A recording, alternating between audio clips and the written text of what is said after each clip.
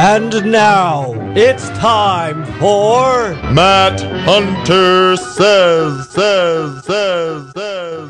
Howdy, Matt Hunter here. Have you ever noticed those signs in neighborhoods that say, like, slow children at play, and it's got this picture of a little kid chasing a ball? Have you ever wondered if you read that differently, what it would sound like, as if slow children at play? I know it means slow down because there are children at play, but the way it reads, it's almost as if it says slow children at play, like they're retarded kids or something. I just think that that's kind of insulting to the neighborhood's kids, don't you think? I mean, to call them slow? Why don't they say fast children at play, or intelligent children at play, or cool children at play?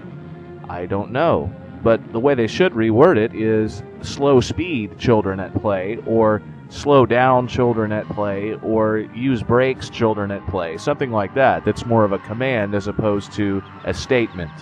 I just think that that's an ironic thing that you see on the street. Slow children at play. You can see this kind of retarded kid running across the street chasing a ball. Hey, there's a ball.